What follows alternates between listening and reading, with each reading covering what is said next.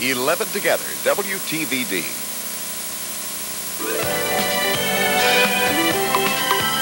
At Home with Peggy Mann. Entertainment and information brought to you each day by your hostess, Peggy Mann.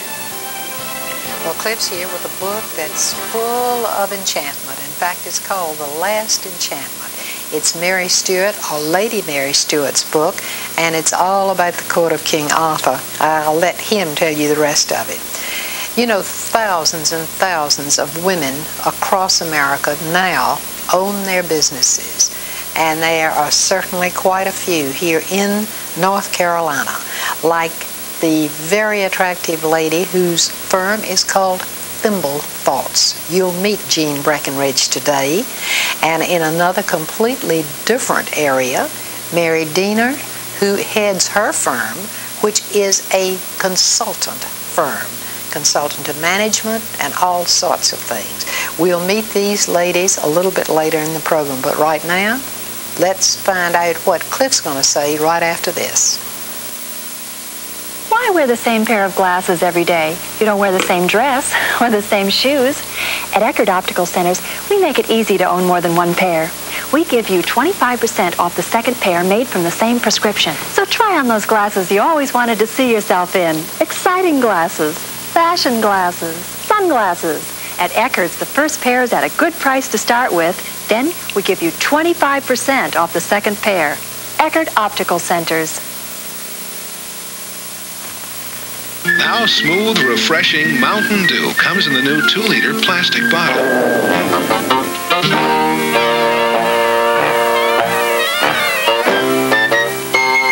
This bottle is tough, no matter who gets their paws on it. And this tough new 2-liter plastic bottle of great-tasting Mountain Dew is 25% lighter than glass. It's tough and light. You know dragging the wash out to a coin-operated laundry can be a hassle. What you might not know is that you wouldn't have to do it if you owned a Hoover portable washer and dryer. The Hoover Portable works anywhere. It doesn't need any special plumbing or wiring. It'll wash, rinse, and spin 4 loads of clothes in 30 minutes and get them really clean. It's because of something Hoover calls turbo action. It's something you'll call terrific. Get the Hoover Spin Drying Washer and Matching Portable Dryer. $20 discount this week only at Dailies Incorporated. Well, Cliff, The Last Enchantment. That sounds like a fairy story. Yes, it is. And incidentally, it is the third book in the trilogy that Lady Stuart wrote on the Arthurian legend. The first book, which is, the first 2 are available in paperback, and the first one is called The Crystal Cave. The second one is called The Hollow Hills. And then this, which ends up the trilogy, is called The Last Enchantment. And they need not be read in order, but for those of your viewers who like to be neat and orderly in their reading, that is the order in which they were written, and they make logical progression if taken in that order. Are they all about King Arthur? They're all about that period in England, which preceded by several centuries the Norman conquest, and when England was just becoming civilized, when England was just becoming one united kingdom. It had previously been, there was a kingdom called East Anglia, there was another kingdom called Saxony, and there were the Celts above the River Clyde, and there were the Celts in Ireland, and it was a very tumultuous time in English history, and of course it has a great deal to do with the English-speaking peoples who finally colonized the United States, because we were a combination of Angles and Saxons. Exactly. And Normans. And this is actually the reason for the rather heavy preponderance of red-haired people in the southeastern part of the United States, because I didn't realize we had more redheads than other people. We do. You'll find that there are more redheads in the Carolinas, Georgia, and Virginia than probably any other part of the country, because this is where people of Scottish and Irish and English origin settled most heavily. Is all of this historical, or is it fiction? let us say that first of all, that it's very difficult to pin down events in this era, which includes the 5th, 6th, and 7th, 8th centuries, because a great deal of what happened in that period of England's history was not written down. It was carried in the troubadour tradition, that great events in the history at that time were sung about, were told by professional storytellers, and great songs were written. And if you wanted to honor the king and get his attention, you wrote a wonderful song about how he knocked the stuffing out of the so-and-sos over in the battle of such and such. With Excalibur. And you came with your harp and you sang to him this song about how brave and courageous he was, and you may become the court musician. So a lot of English history of this period is in the tradition of the storyteller or the song singer. And this concerns the last then of the trilogy, and it concerns the life of King Arthur, who may or may not have actually been. This is what I was going to ask you. We have wondered, there's been such a controversy as to whether he's it's never real been or not. settled. It's never been settled. He is a very large figure in English legend, but whether or not he was an historical figure has never been settled by the experts. He makes a marvelous figure to write stories about, and of course his marriage and the struggle between himself and the child that he fathered by his half-sister Morgause, and the fact that this child, whose name was Mordred, gave him a perfectly dreadful time throughout his entire... The villain all the way through all the stories. Yes. And the teller of the tale is Merlin. Oh. And to me, one of the most interesting aspects of the story is Merlin's explanation of how Britain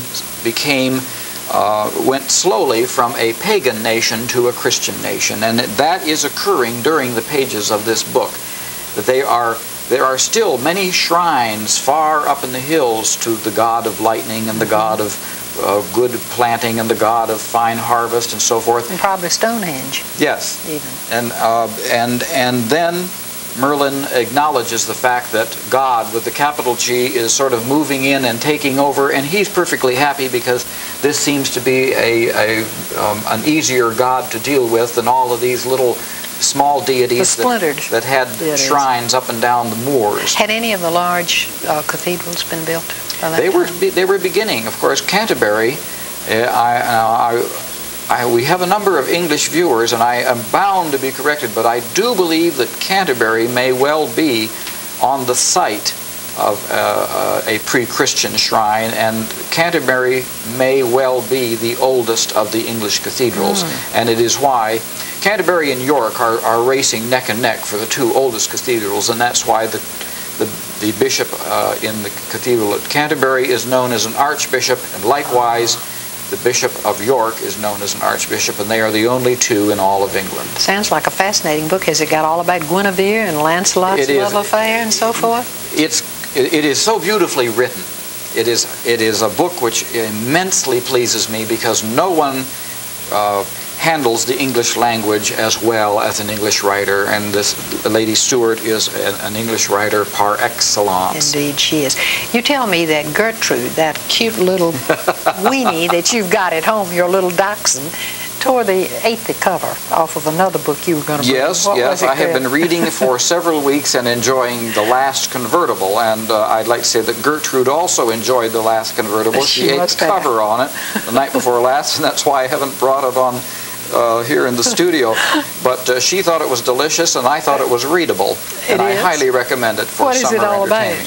It's going to be a total bore to anybody under 35. Oh. If you're under 35, forget it. So it has to do with convertible cars. It has to do with the period of World War II and the big bands and how college people moved from the era of the carefree 40s into the era of war, and it's a most absorbing tale. Sounds wonderful. Cliff, thank you so much. Look for you next week. Okay. Right now this, and then let's go outdoors and grill some chicken. It's a lot cooler than eating in the house these hot nights. You feel good on our block. Carolina knows there's a feeling at South Square in everything that shows. It's true that you're gonna feel good on our block. South Square, South Square. You're gonna feel good on our block. South Square, South Square. A&P has its own standards for buying meat, so the meat you buy there tastes like it comes from a butcher shop at supermarket prices. Another reason why you'll do better at A&P. This week, ask your A&P butcher for bone-in chuck roast, just 99 cents a pound, and visit the A&P farm where you'll find sweet, juicy western cantaloupes, just 59 cents each at A&P. I like a day that's not cloudy and a tea that's not cloudy. That's why I like Louisiane. Louisiane's got special tea leaves that keep it clear as a bell all day. Now, if you're drinking Lipton or Tetley, look at the box. It tells you what to do when it turns cloudy. Louisiane says nothing about cloudy, 'cause it doesn't get cloudy. Louisiane, the one tea that's always clear as a bell. Whether you set up your grill by a cool mountain stream, at your favorite campsite, or right in your own backyard, the National Broiler Council says take chicken along. There's a wide variety of chicken cuts available, and every one of them is just great for grilling.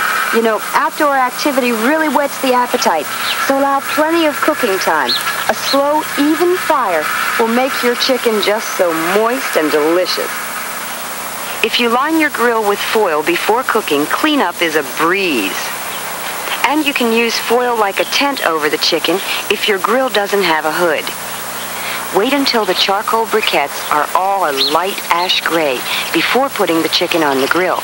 Then spread the charcoal evenly over an area slightly larger than that covered by the chicken, so it will cook on all sides. If you place the bone or rib cage side down next to the heat when you start to cook, the bones act as an insulator and prevent chicken from cooking too fast. You've probably used chicken halves and quarters for barbecuing, but have you ever tried grilling just drumsticks and thighs? They're perfect for hibachi cooking and require so little advanced preparation. Almost everyone has a favorite recipe for barbecuing chicken, but it's always fun to try something different. Sauces made with a tomato base or a vinegar base are ideal for whole chicken or parts. Or try marinating chunks of tasty chicken breasts and cooking them on skewers. Turn the chicken frequently when cooking, and if the sauce has an oil base, baste during the entire cooking process. If you're using a tomato-based sauce, wait until the chicken is almost done before basting so it won't be overly browned. Remember, the smaller the pieces, the less cooking time required. Everybody loves chicken, so you'd better allow a half a broiler fryer per person. Don't worry about making too much. If there's any left over, just freeze it and bring it out on a rainy day when reheating will bring back memories and the aromas of outdoor cooking. You know, when you grill chicken, you have the added satisfaction of knowing that you're serving a delicious, protein-rich food at a very economical price. And no matter where you cook it, chicken tastes good. This is Webster's Encyclopedia of Dictionaries. 12 dictionaries in one exquisitely bound volume that can answer nearly all of your family's needs for facts and data. It's great for homework, crossword puzzles, creative writing, job reports, and even help with medical and legal terminology. Here's what it includes: a complete Webster's dictionary, a dictionary of scientific terms, including the terms used in astronomy, chemistry, physics, etc., a crossword puzzle dictionary with answers to over 20,000 crossword puzzle sticklers, a full color world atlas and geographical dictionary with the names, locations, and pertinent information for 5,000 places throughout the U.S. and the world, a dictionary of familiar quotations with over 2,000 quotes and sayings from your favorite authors and personalities throughout history, a rhyming dictionary that's a must for any creative writing like poems, essays, a Bible dictionary of names, places, and events, a dictionary of synonyms, antonyms, and homonyms that helps you find just the right word quickly and easily. You also get a music dictionary, a medical dictionary, a legal dictionary, and a complete 70-page outline of U.S. history. If you were to buy all of these books separately, you'd expect to pay over $100. The publisher's suggested price is $24.50. But now, through this television offer, you can get this deluxe-bound volume for only $12.95. But don't take my word for it. Examine it for 14 days. And if you're not completely satisfied, return it for a full refund. Here's how to order. Call toll-free 1-800-228-3800. That's 1-800-228-3800. When your package arrives, pay just $12.95 plus COD postage. That's 1-800-228-3800. 1-800-228-3800. Operators are standing by. This is a free call. That's 1-800-228-3800. Call now. I want to give you a very special invitation to join our special tonight at 8:30. Today's Woman, Where Does She Work? And we're going to continue that here on the program live today because there are business women owners all over this country. For instance, Transmissions by Lucille is a wonderful car transmission firm in Pittsburgh, Pennsylvania. A tracer of missing persons is Janita Cargile of Los Angeles. And a restaurant chain owner is Mary Green of Houston. And I'd like for you to meet two people here in the Research Triangle who also own their own businesses. Next to me is Mary Diener, and Mary, you are Diener Associates Incorporated, a consulting firm. Right. And next to her is Jean Breckenridge, and Jean, Thimble Thoughts is interesting. What is it? You tell us what Thimble Thoughts is. Well, Thimble Thoughts means small thoughts. It has nothing to do with sewing. Uh-huh. But Thimble Thoughts are painted poetry that are sold to be lasting reminders for people to hang on their wall. We have some pictures of these, and let's take a look at them right now. Here they are as they come up on the screen, and they are altogether wall hangings then. Yes, they are sold framed or ready to frame. We have about 50 designs, and they are sold in about 22 stores here in the area. Also sold as far north as Pennsylvania, and sold quite a bit out in Houston, where you said some lady has a restaurant chain. A restaurant chain. Tell us a little bit about you, Jean. Now, you really are a poetess. You do the poetry on these. Yes, I do. In fact, Thimble Thoughts begin with the short thought. Uh-huh. They are common sense philosophical sayings that take some time to get into this concise form. They're thoughts that sometimes we need to be reminded of, and I've heard that a number of people who have bought Thimble Thoughts have hung them in their kitchens to remind members of the family about certain things that they've been trying to get a point across about. And even if the children can't read, they know those pictures. That's and right. what goes with it. It really That's right. Mary, tell us a little bit about Diener Associates, how it got started, and exactly what it is. All right, it got started in Sarasota, Florida, approximately 8 years ago. In 1972, we turned it into a corporation. Early 74, we moved up to the Research Triangle Park after doing some market research on the area and deciding that this had a tremendous potential for growth, and it's where we wanted to be. Tell us a little bit about the services that you offer from your firm. All right, Peggy, we're a very unique firm, actually. I don't think there's another one in the area or even in the Southeast. Under the broad category of communications and consultants, we cover 3 complete segments of business services. One is the business management consulting. The second is educational research planning and development. And the third is promotional services. Under that umbrella comes a full-service advertising agency, the public relations. Now, you're located in the Triangle. In the Research Triangle Park, yeah. Does your business have staff? You have several people working with you? Oh, yes, we have 9 employees. 9 employees. Yes. You sound very successful. Jean, you have employees, too. Yes, I have about 5 artists that do the artwork that combines with the poetry. Now, the nice thing is that these are two such opposite pole businesses. One is very artistic, one is very businesslike. But Jean, how is it? You know, sometimes we hear that artists starve to death. Can it be made a very successful business for a woman particularly? Well, Thimble Thoughts that I began as a business, not ever as a hobby. Some people think this grew out of a hobby. It did not. I decided, I had been writing poetry for years, but when I began it as a business.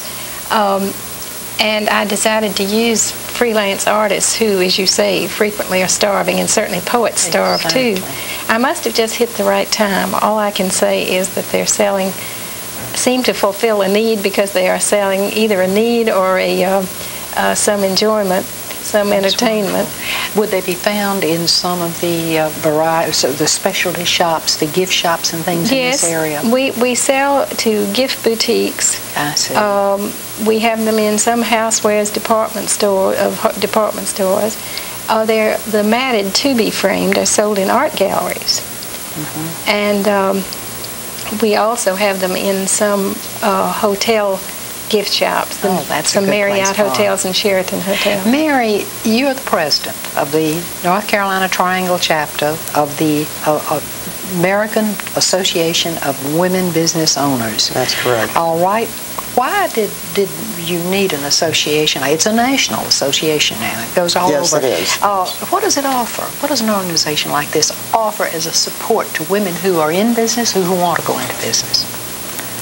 Well, I think it can be boiled down into a very short phrase. It's creating the network, really, between women that men have had since time began.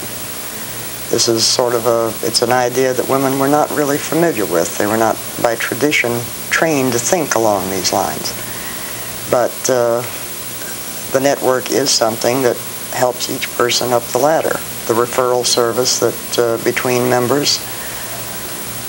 I can speak to that, because since we've had the Research Triangle chapter of the National Association of Women Business Owners, I've been able to tap some resources I need. A few people have even tapped some of the, if I may call it that, expertise that we've learned in our business.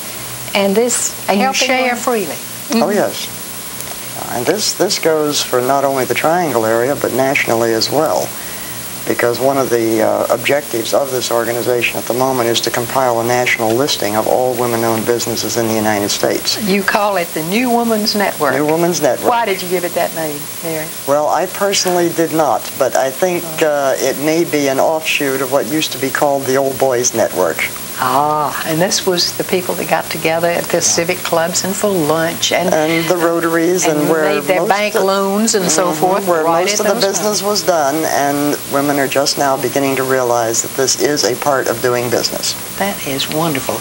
Tell us who some of the Triangle successful businesswomen are. Well, I think everybody would love to know who are of course, here. Jean and I are both the most You are both the illustrious I mean, examples. What are some of the other interesting businesses in All right, area? to give you some of the businesses themselves, we cover, let's see, we have two real estate people in Durham, Kelly Matherly, B.J. Hudson, Jane Shankel in Raleigh, a very successful CPA firm, Joanne Roebuck, Betty Brewer in Raleigh, insurance agents, Tawana Shaw out of Chapel Hill, a bridal consultant, Lynn Garris, a motion picture producer, Very interesting. Mary Moore Ritchie, court reporting.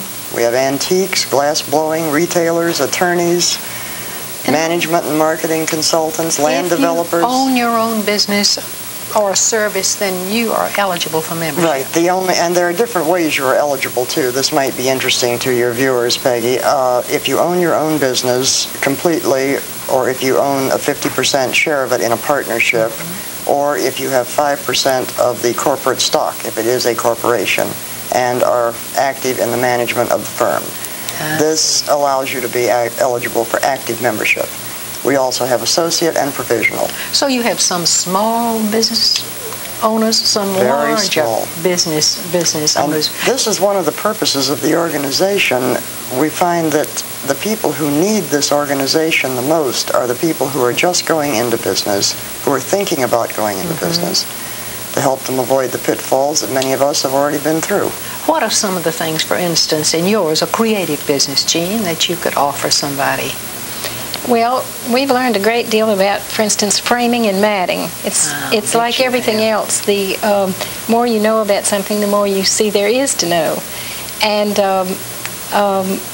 this is an area that we have spent quite a good deal of time trying to find what we think is both aesthetically attractive and also can be that we can handle at the least cost. Do you have kind of a think tank with your artists? I mean, now you create the poetry and you kind of, do they submit some ideas to you to illustrate? Yes, when I write a poem, then I contact the 4 or 5 artists that I say 4 or 5, because the first one that I used was a young man who had graduated from Carolina in art, and at the time that I hired him was working as a construction worker in Chapel Hill. He's now teaching in an art department in a college in Virginia. But he made the 5th. But I have 4 others that I use, freelance artists, and I submit the poem to the 4, giving them my ideas of how it could be illustrated. Then frequently they come up with an idea much better than mine had been. And then they are each hand watercolored. Mary, how could people get in touch with you, women who are listening to us who might have aspirations to own their own business, already do, and would be interested in your organization? I think the best thing would be to call my offices at 549-8945 in the Research Triangle Diener Park. Associates in the Research Triangle Park. Thank you both so much. We want to present some more of these women business owners from the Triangle as the time goes on, and would like to hear from people out in our viewing audience who have interesting businesses, because I think this is a new facet in our lives. Right after this, we'll be back.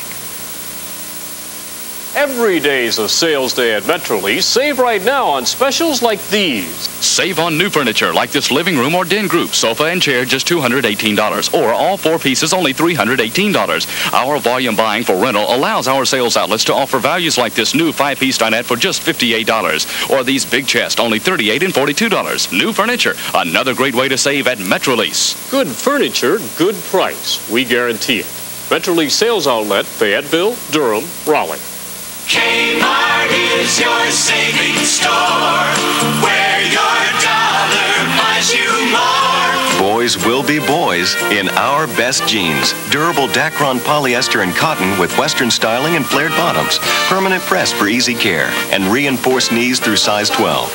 A variety of colors. In boys sizes 4 to 7, $4. Sizes 8 to 14, $5. Sale ends Saturday. Kmart is the saving place. Medical tests. Have you many times had them ordered for you and you didn't know what in the world the doctor was ordering? We'll talk about that with Dr. Truman Snobble tomorrow as he talks about the book he wrote, It's Your Body. Know what the doctor ordered. And Joe Peters will be here to show you how to make collars. See you tomorrow.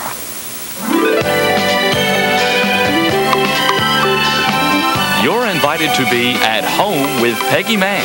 Again tomorrow, when we'll have more information and items of interest for the entire family. This has been a WTVD studio presentation with portions pre-recorded.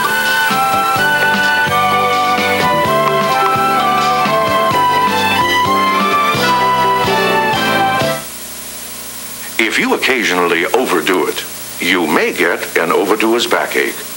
A nagging ache in the lumbar triangle, a muscle spasm of the deltoids, a painful soreness in the teres major. If so, you should know about Doan's pills. Doan's contains a medically proven pain-killing ingredient that relieves the pain of backache and strained muscles for hours. Doan's. It takes the ache out of backache. Doan's. You can't find lighter than sunlight light. Sunlight light. Sunlight light. Bright foods that taste light.